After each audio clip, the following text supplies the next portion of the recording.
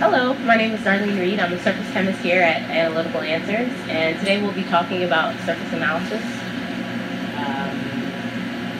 and how it's useful for characterizing your materials or understanding their analysis.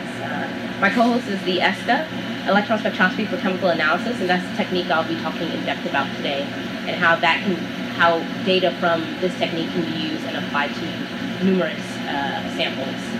When I speak about the surface, I just want to make it clear that I'm talking about the top 2 to 4 nanometers of your sample.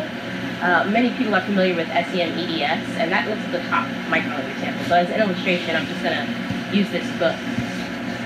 A micron would probably represent the full thickness of this book, so you're getting chemical information from the top cover, chemical information from this middle section, straight down to the bottom. The top 2 to 4 nanometers, which this technique and complementary techniques like it, that would be the OJ electron spectroscopy.